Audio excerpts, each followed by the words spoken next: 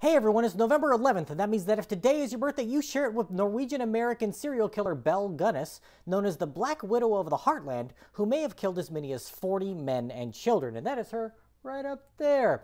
Born in Norway in 1859 as Brynhild Paulsdatter Storseth, Gunness was the youngest of 8 children. As a young woman, she worked on a large farm and saved her money for 3 years to pay for a voyage to the United States. She emigrated to the U.S. in 1881 and assumed the American name Belle to try to fit in. But she would always stand out, as she was 6 feet tall and 200 pounds, exceptionally large for a woman in the 1880s. She found her way to Chicago, where she married a man in 1884 with whom she opened a confectionery store. Their business failed and mysteriously burned down, giving them a nice insurance settlement.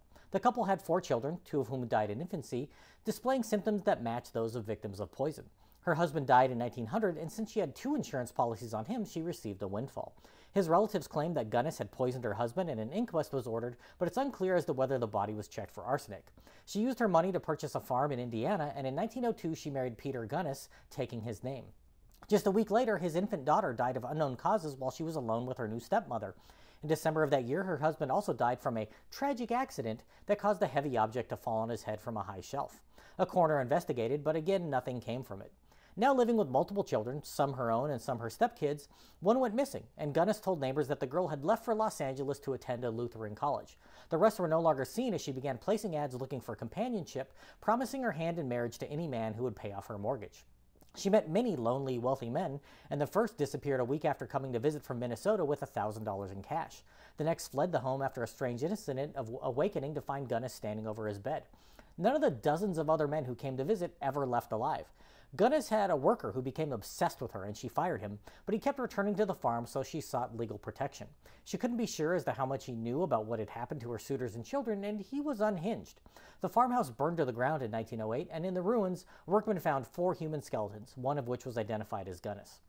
They began digging on the farm and found the remains of more than 40 men and children, indicating that she had killed all her children and dozens of suitors over the previous 7 years, and almost certainly murdered her first husband in 1900.